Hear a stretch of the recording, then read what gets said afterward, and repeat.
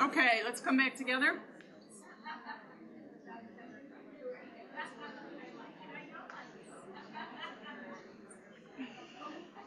Everybody ready? Okay, the last quick point I wanted to make on that is don't confuse standards with standardizing. You can have high standards and get to meet that high standard in different ways. Okay?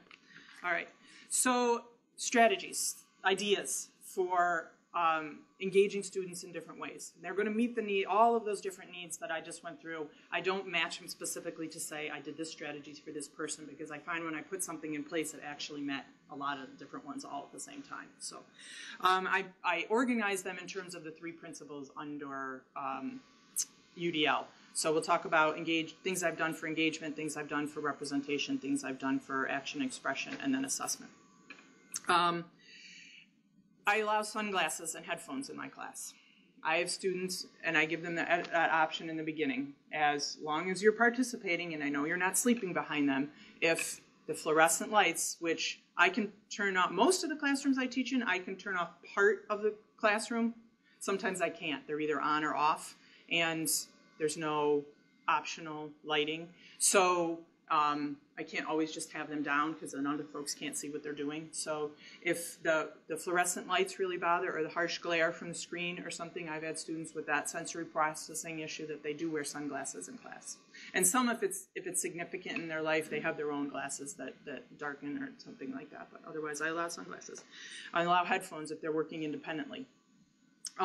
So if they're taking just the noise blocking headphones, not necessarily earbuds that could be playing the answers to the test on their phone or something, but so that they can block out all the noise. Because just people coughing and sneezing and blowing their noses and shifting in their chair and getting up and asking me questions and things like that are going to keep other people from being able to focus. Seating alternatives. So there's lots of different things out there. Cafe tables in parts of your class. Some folks need to stand to learn. And then sit a little bit, then stand again. So if there's just somewhere where they can subtly go to stand up, that's a really great accommodation. Some other things are adjustable desks, because we have all the money in the world to do this with. There's desks that you just stand up and you pull it with you. And then it just hydraulic, and it just goes right back down, which is nice. There's also a company called Viggy Kids, and I have it linked here for the electronic slides, but it's called it's spelled VIGGI Kids, and that's the name of the company right now. But the product is a Vidget, and it's a different seating device that's made all the way through adult sizes. And there's a classroom at Rochester Institute for Technology, RIT in Rochester, that has them right now, and they are doing a study on how it changes their learning in that classroom. And it's a plastic molded chair that rocks a little, so it absorbs your physical energy while you're sitting in it. So it's the same idea as people who sit on exercise balls, but it uses different muscles and motions, and it can be propped up tall to be a stool. It can be flipped over to be a desk space if you're sitting on the ground, and so it's a really adaptable piece of furniture. So things like that. Lighting alternatives. When I can, this is one of the classrooms where I teach in, so if I can turn off half the lights and put a desk lamp, I've done that too. I left a desk lamp in a classroom once, and it wasn't there the next time I went. So it's a little, we have to think about those things too. If we're universally designing our classrooms, can every classroom have a cabinet so that then I can put the stuff that I use in there and know I don't have to truck it back and forth? It just makes it easier for me to be universal and those types of things. So it's a campus-wide effort. But just dealing with the harsh light sometimes empties somebody's picture a lot faster than somebody else's.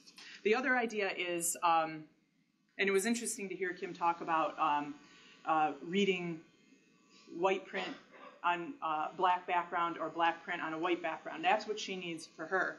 There are studies that show for just visual processing, not necessarily with the vision loss, but for visual processing, reading black print on white paper is the most exhausting for our brains.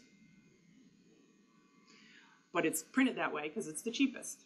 So for folks who can read on a colored paper, providing them with colored paper or a sheet of acetate in different, remember from the old days with the overheads? Sometimes maybe they're just today days for some folks. But the sheet of acetate that comes in pink or yellow or green or blue, and you lay it over the page, that you can actually read more and read longer. If that works for you, than if you're just reading white on black. All right, another engagement, allow food, drink, and gum. I know they're not allowed in labs and other places where they're going to. None of our pharmacy classes at Fisher are allowed to have food or drink in them, things like that. Allowing students to chew gum, as long as they're not being obnoxious with it, can really help relieve anxiety and help students process what they're listening to. Allow breaks. Should have a break every 5 minutes, every hour of instruction for people to actually get up off their bottoms. Blood pools, in that blood responds to gravity. It's like everything else, and when it's all in your bottom, it's not up here. So just getting up and making it circulate through every once in a while helps. Fidgets. This is actually my bucket of fidgets that I pass around every class.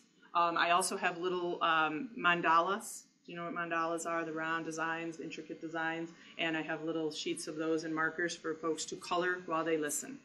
And I have done some data collection over the amount of time that folks can focus on and listen. And some students find the coloring distracting. Some find that it makes no difference. And some have found that they have listened longer and remembered more if they were coloring while I was talking to them. So it's different. Every brain likes different things. So there's a whole variety of things, and there's prickly things, and there's soft things, and there's hacky sacks, and there's a balloon filled with rice, and things like that. And yes, they look like toys, but they help a lot. And if you've been fiddling, if any of you have been fiddling with your jewelry or your pen or your pencil or the corner of your paper or anything, your brain probably likes to do something else while it's listening. And if you have been indulging that need, you will remember a little bit more or apply it a little bit better. So I don't mind. I have colleagues who are distracted in their teaching because folks have stuff on their desk. So have them use it under their desk. Have it be a little bit more subtle. They sell rings with beads on them. They sell just having a rubber band on your wrist and moving your finger around the rubber band can help a lot. So, some other things. Continuing the online discussion after class. So I post just a link where on my Blackboard. I don't know if everybody uses Blackboard, Chalk and Wire, Angel, lots of different online systems out there. We use Blackboard. So every day on Blackboard after class, wherever we left off with the discussion, I post it. And so folks can keep the discussion going. So that helps those who had a lot to say. And I made sure that the conversation got around to everybody, so there was folks who really, really wanted to say more about that and they didn't have time, and they get to continue in electronic format. And if their response is too screens long, I will read through it, but their peers don't necessarily have to, but they got to express what they needed to express to help them think through it. I've also gotten phenomenal contributions on the online discussion after class from folks who wouldn't dare raise their hand during class. And when I have an opportunity to talk to them and say, that was really, really good thinking, the next I see their hands start to go up in class a little bit more. So they just had to realize that it was a safe space for their thoughts, or they knew they had a good thought, but they also knew that they were going to need 5 minutes to really think it through, and by that time we had moved on. So this provides processing time for a lot of folks, and I still get to hear from all of them. Flexible grouping, trying to find ways in your classroom for them to work with a partner or get in a small group or a large group, moving from large to small to partner to alone and back again a lot during class, and having them choose. Talking it out strengthens those neurological pathways. You've heard it, you've read it, you got it talked it out. That's 3 different ways that you've reinforced that collection of neurons. The 10-2 theory. Paula Rutherford. This is my lesson plan. I don't know how well you can see it. It's a little bit small here, but I have This is what I'm going to talk about. This is 1 to 2 minutes they're going to process it. This is what I'm going to talk about. Then in a shaded area, 1 to 2 minutes they're going to talk about. So as I've been stopping and asking you to connect with a partner, that's your 2 minutes. For every 10 minutes of new information, your brain needs 1 to 2 minutes to process it. Whether you just sit there with it and think about it, whether you write it down, whether you draw a picture, whether you turn to a neighbor and talk about it. And it will stay with you longer than if you just listen straight. So it seems like lost instructional time, but you're actually gaining a lot more minutes throughout your class periods. Materials in text and video and audio format. PowerPoint has a video format, so as you talk through each slide, you can start the recording, and when you're done, you stop it, and then you link it. So then, if somebody's going back to it afterwards, they can just listen to what you said about each slide without having to go through the whole tape recording of the whole lesson. Post your electronic materials ahead of time. Have everything ready for the first day of class for folks. So if you know that folks need it in a certain format, if they need it in large print, don't do it by week by week, because everybody else had the choice to read ahead. They bought the book at the beginning of class, and now they're waiting for you to post electronic chapters 1 at a time, or having them put in a different format 1 at a time. They don't have that choice to read ahead. So if everybody gets it, the whole book in the beginning of the semester, then everybody gets the whole book in the beginning of the semester. Block or chunk materials and assignments. So if you know that you have a long-term assignment, think about giving some sub-due dates. And some folks won't need it, and they'll say, yeah, that's great, I'm still going to do it Thursday if it's due Friday. But other folks will need to know part 3 should be done by, this week in order for me to get you feedback, and then you do part 4 and things like that. So just kind of chunking it out for them and knowing how much time each chunk of the assignment. That's an executive functioning skill. If you don't have it internally, it helps to do it externally. And talking it through at once, they're still in charge of getting those subparts to you during those due dates, or getting the whole thing to you at the end of the semester by the due date, but kind of piecing it out, help them process so they can keep more water in their pitcher and use that water for the content that's going into the project, then trying to figure out how much they have to be working on each week. Graphic organizers. Judy Wills calls them dendrite food. Brains love graphic organizers. So anytime that you are presenting material and you put it into some format that shows the relationship, and there's a million of them on SmartArt, all the different pyramids and Venn diagrams and flow charts and timelines and things like that, if you present it that way and then also allow them to show it to you that way, so draw pictures on their tests or do a poster presentation instead of a final paper. That actually has some implications for career preparation, because you are something you're going to have to do at a conference is prepare a poster and visually present your work. So, all right, I'm a little bit ahead here. Representing for auditory loops or communication access real-time translation. There's things called scribe pens. Everybody seen a scribe pen? They might be talking about it this afternoon. I have a couple students who have used those, so they take notes and the pen actually records the lecture, and then when they touch their notes again, the pen pays back what was said when they wrote that part down. Really nice. Self-amplifiers, they come everything from a little PVC tube to a little plastic thing that's a little childish looking that's called the tubaloo, but they also make one for adults that's called the whisper phone. It's kind of like Dr. Seuss Whisper-ma-phone. But it has a headband and just a little piece, and you can whisper really softly to yourself, but it sounds like you're talking at full volume. For folks who need to process auditorily, to really hear themselves say it, if they're taking a test and thinking through it, they can't just be talking to themselves during a test. They're going to disrupt other people. But if they have a self-amplifier, they can be almost imperceptibly talking to themselves, but it sounds really loud, so that helps. Notability. Where am I? Notability is a note-taking app where you can do different things with it. It's made for iPad and iPhone. That's a good thing to check out. I have folks that swear by that. I use in and out folders in my classroom. They're kind of like college cubbies.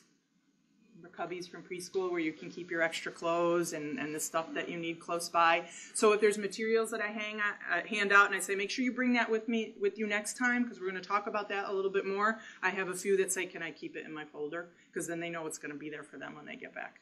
Or I'll put an extra copy of it in their folder so they can practice bringing it back. But if something should go wrong, they still have it and they're not left out of whatever it is that we're doing in class.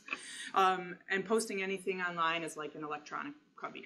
It's there. Wherever they go, they've got it. So that's really nice. So this is something that might not work for, as Kim mentioned, so might not work for everybody. But I color code my syllabus with stuff that I post online. So when I describe it in the syllabus, I put, if, assignment, their journal, weekly journals, is in a red box on the syllabus. And then on the actual course schedule, where it's due, it's in red. And then posted on Blackboard, it's on red. It seems like a tiny thing, but it actually has helped folks match the description with. Some of us can do that very easily in your head, and it doesn't seem like a difficult skill. But if you don't have it, it can cause a lot of confusion and a lot of energy. Okay, so for that student that you were thinking of before, do you have an idea on that student who's shown that there might be a mismatch in the environment in your work? Are you thinking about something now that might make a difference, make a better match? Think about that for just a couple seconds. I'm running out of time.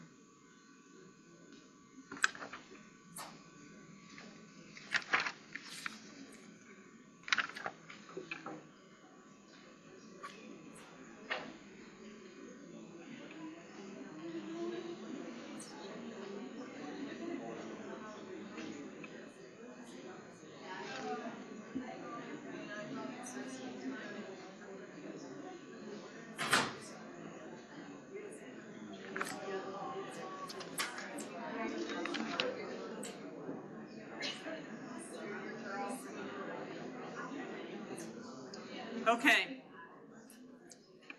I have a few things for action and expression. Allowing choice in how the assignments are completed. So I do allow them to hand things in a paper format, on PowerPoint slides, in a Prezi, in a poster, however they want to do it. I've had students spend an inordinate amount of time, or what I think would take an inordinate amount of time, doing a poster when I wanted just a quick journal response or something like that. But they said they like it better. They work faster that way than if they were to just type it up. So I think it would be faster to type it up for me, but for them, it was much easier and engaging and made it something that they wanted to do. So yeah, I have to haul posters back to my office to read through them, but that's okay. Allowing choice in how the assignments are submitted. So I do allow posting through Blackboard, handing in hard copy, or emailing to me. And I use my email inbox as my to-do list, and so I did have trouble at first because I'm trying to go through everything that I have to get done in a day, and there's 37 essays in my way. So I created a folder so I could pull them all over to the side. And old dog, new trick, it did take me a little bit of time to get used to the fact that I have a stack of papers on my desk to grade and also a virtual stack of papers in my email folder to grade. But once I just got in the habit of going to both places, it's just as quick to grade things. And I am getting better responses from more students more consistently just by allowing them to email stuff by me. It's that choice, and it's available to everybody. Avoiding set switching, which means pretty much like if you have a long-term assignment due, try to keep it separated out from, if you have daily assignments and plus weekly assignments plus a long-term assignments going on all at the same time, it's difficult for students to go back and forth working on different ones. So kind of scheduling when parts are due so that they don't have to switch back and forth as much. All right, what's that last one? Allow the use of templates and graphic organizers for them to hand in their assignments. For some of the social things in class, assigning roles for cooperative learning activities, set ground rules. I talk a lot about sharing the wealth. Okay, thanks, we're going to share the wealth now. Somebody else And so it's not, I need to cut you off now, you're done. You know, it's not something where they don't feel, I don't want to intimidate them from responding in the future, but they do need to share the wealth. And our, you know, the wealth is the time that we have to be together and talk together about stuff.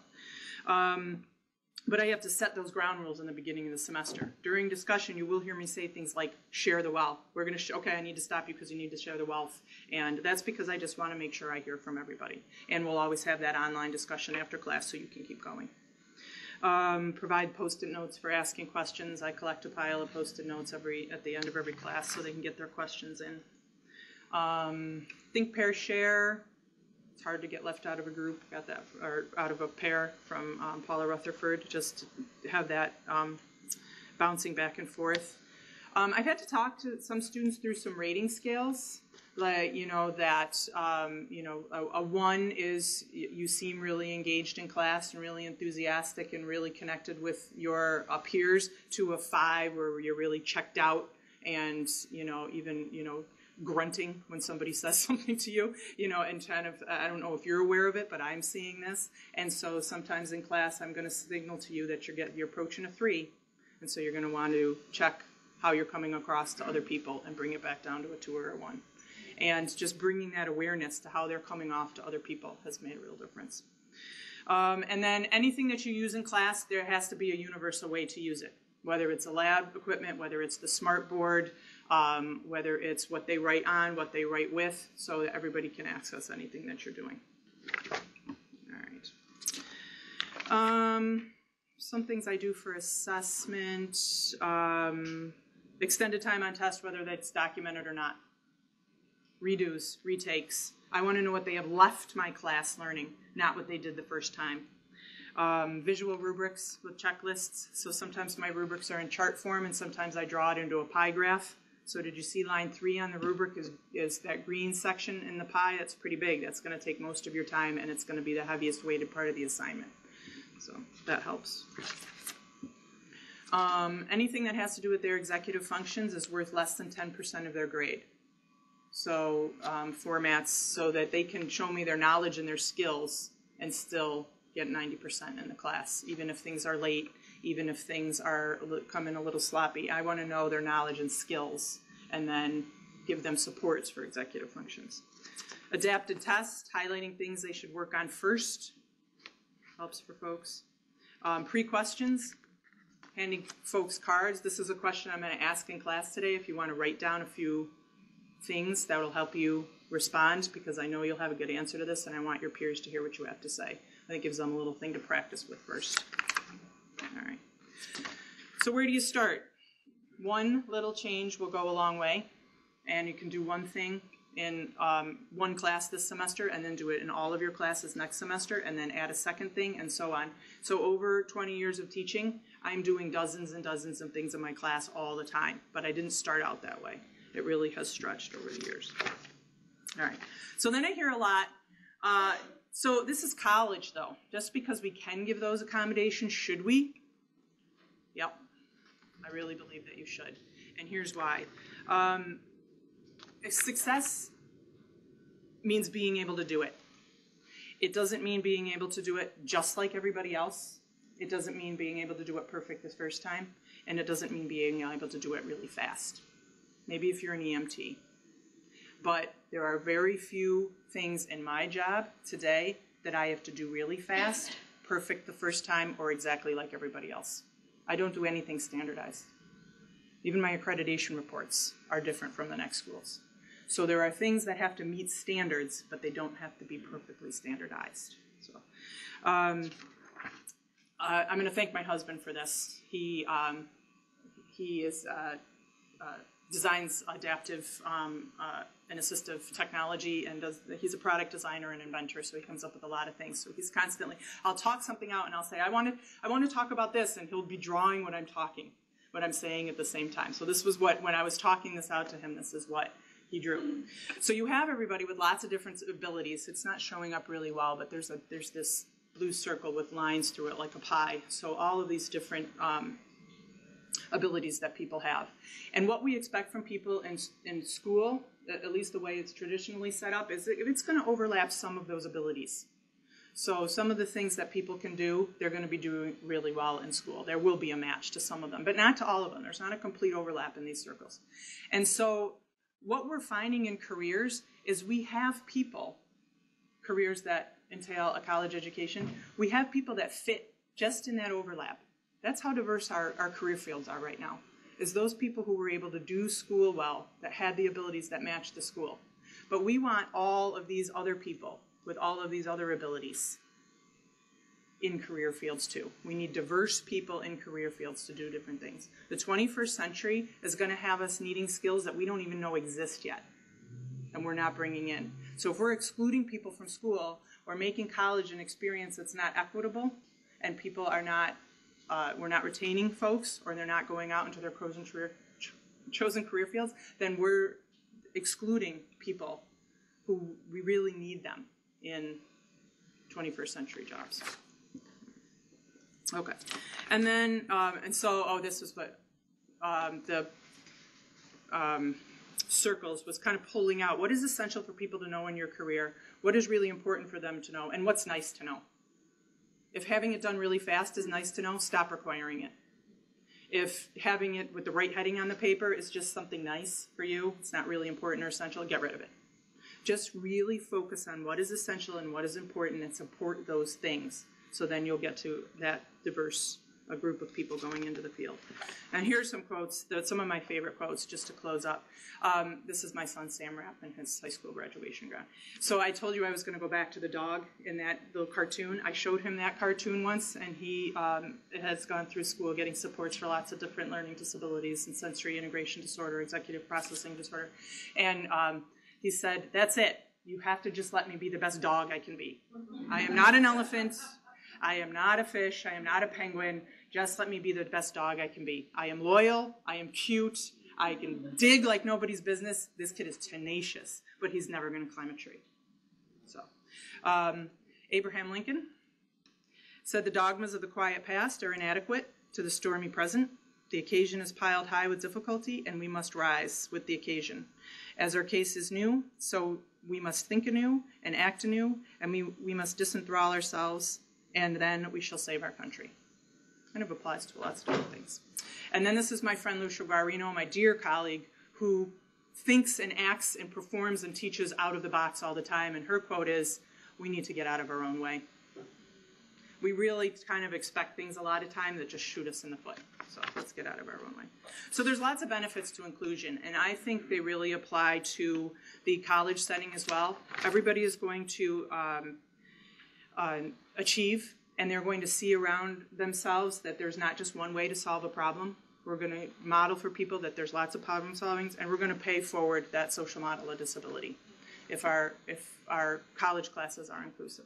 I've gone over time. I apologize. I close up. There's some references there for some of the things that I know. So actually okay to do time for questions. We want you to just think that oh, great. Okay, good, good. All right. Good. I wanted to make sure to get to those. So we have an academic recovery program that we put students in who struggled the first semester or second, and we give them extra support. And I'm thinking of when I talk to these students, they're often they have difficulty with their goals. They don't seem as motivated. They have problems with time management. And we've been working with that by giving them workshops, et cetera. And I'm thinking when you went back to the executive functioning, maybe we're approaching it wrong. I mean, people walk away saying, you know, he's just not engaged or she's just lazy or they're not motivated. And I'm wondering if they are, some of the students are having these executive functioning and we're missing how we're reaching them. And so what kind of supports could we be including in our plan to help them? Absolutely. I think you would be surprised at how many folks are impacted by executive functioning difficulties. And they are part of your prefrontal cortex. They develop through your 20s. And there's some evidence to show that there are folks in their early 30s who are still developing new executive functioning abilities. So we take 18 to 22-year-old typical traditional college students, and they still have adolescent executive functioning. They are not fully formed yet. So it's a key time to provide them with strategies and to build on them. And while they're still developing, some folks are only going to be so strong. That really, it is how you're hardwired. And so there's some things, I have an adult son who has come up with lots of different strategies and his executive functionings have developed. He still only follows 2-step directions. If you add a 3rd step, he cannot process all 3 accurately. So he knows if they're going to be more than 3 steps, he has to write them down, or he has to do one at a time or something like that. And that's always going to be external to him, not internal. But as long as he is allowed that external support, he can be as successful as anybody else. So when he had his first part-time job, he had to make sure to say to his boss, when you say, take out the trash and clean up that aisle and do that over there, I can remember 2 of those. So, write down 20 things you want me to do and hand it to you, and I'll do them all without reminders, but it has to be in writing, not just auditory. So knowing that about yourself is really important. And just knowing how executive functions work, and that they're not tied to motivation or laziness is important for them, and I think their self-esteem and self-efficacy to know that.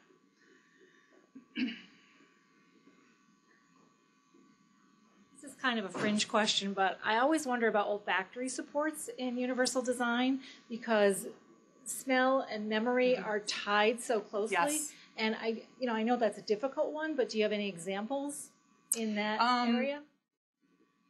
I haven't. I've had folks who've had really extreme reactions to certain sounds, like gum chewing, and in the same class a student who has to chew gum for anxiety. So those discrepant needs are always really difficult. Someone who loves the bright lights, and then somebody who doesn't and needs the softer lighting, and then does that mean they can never work together in a small group because I have them on opposite ends? So I have done things, at this point it's proximity, those are the things that have worked so far. I haven't had anybody with olfactory, but the idea is understanding that it works that way, and if they need to be holding something that smells pleasant to them versus something else they can smell in the classroom. I've had people tell me I can smell everybody in here. I'm really glad I don't, Okay, so for them, that's something they're not filtering out. So a way for them to filter it, and that proximity, larger personal space, understanding when they have to get up and leave. So sometimes it's just allowing for, and not actually doing to. It can help. But yeah, I'm going to think about that because that's good problem solving to go to. I haven't had that experience myself, but yes, that can be an issue.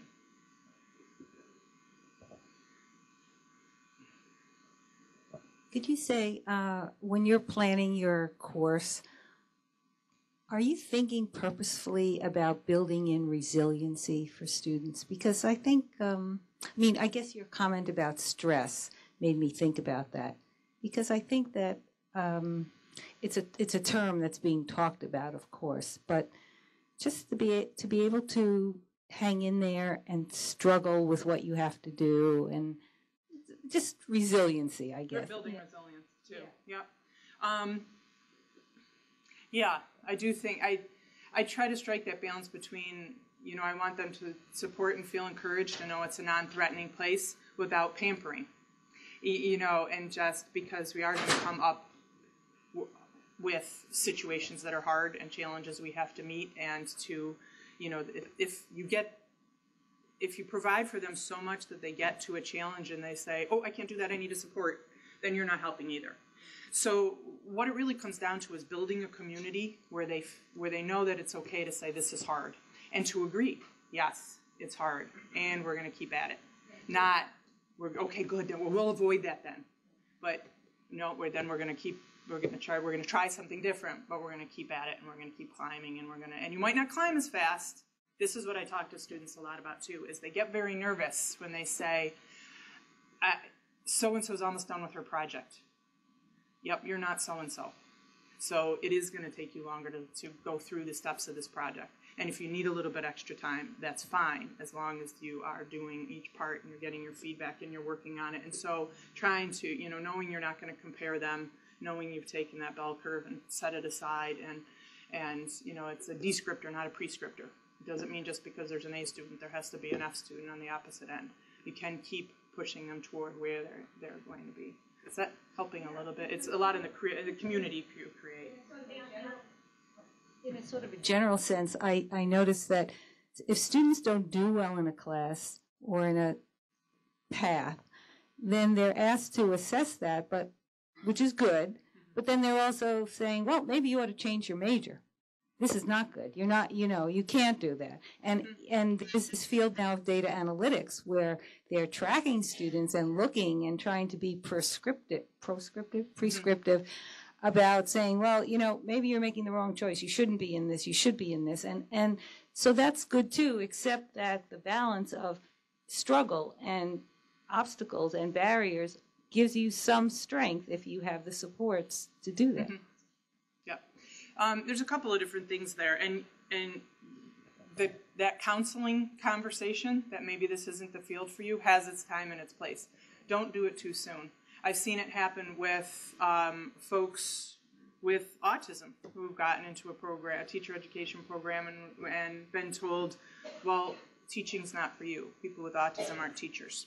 We don't know that yet. I know folks with autism who are teachers, and just because you haven't seen it and you can't imagine how it's going to play out doesn't mean that you shouldn't figure that out. So, but then at the same time, once you know you've provided those supports, that playing field has been level, and it's not a skill set that matches, then is the time for that conversation. You love kids, you love being in the school environment. Let's think of all the things associated with teacher education that might match your skill set. Not say education's not for you, but maybe being a classroom teacher's not. But there's lots of different things in the medical field as well. Over here.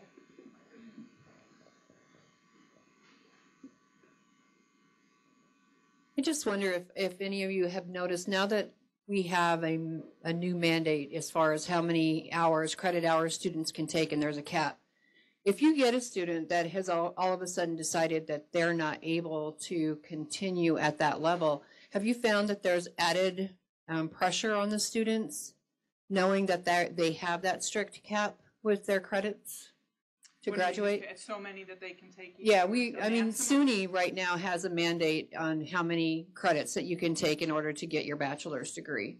Well, and I think it's actually with your associate's degree too. And I think as a student, overall, not per overall, but say you're halfway through your program and all of a sudden you're realizing that maybe that's not the program for you. And then there's that added stressor of knowing that you may have to go up against somebody and explain to them why you're going above that credit cap that's there. I just wondered if anybody else had any insight as to how that affects their students. Yeah, that's a good point. I hadn't thought about that. We're not dealing with that where we are. I would say, yeah, it is an added stressor, but it's an added stressor for everybody. So if we are making sure that it's equitable across, so if a student does get accommodations and they have to figure out so long which ones they are that work for them, they finally get them in place. Then they realize, okay, they're in place, and I did have the opportunity to do well, but chose not to. Now I decided, now that I can access everything and do it, I decided this isn't the field for me, and I'm going to switch over. Then they have that and they might go over that credit limit. So the faster we get everything in place in the beginning and from the get-go, so that they can be at the same starting line as everybody else, then it's an equitable stressor for everybody. So again, it's not removing that stressor just because they get accommodations, but making sure that their starting line isn't here where everybody else has got to be back here. Does that start to help? If we do one more question, and then Whitney does have the sticky notes around, so if you didn't have further questions, we'll do one more. I feel bad because this is not a question, Megan. So let me just say that I'm not in program review, but I don't believe that SUNY has a program credit cap on how many credits you can take. What SUNY has is a cap on how many credits can be required. So before that happened, we had ed programs with 150 credits that were required because of the accrediting body, NCATE. My students in the music program, my program only requires 122 credits, but I can assure you most of my students take 130 or 140 because they want to take more music. So I think the cap is on what the school can require, not how many credits the student can take. Still, your point is well taken. There's so many factors that go into that, a lot of students see that cap and they think that's all I can do. That's the maximum I can do because they don't have that information. They just see that number in bold black print and that's what they think. Sorry. I have a big one, so I thought they could hear. It's actually not for the room, it's for ESC TV. We are at time, and I'm sure that people are interested in having some lunch. So thank you very much, Whitney. I think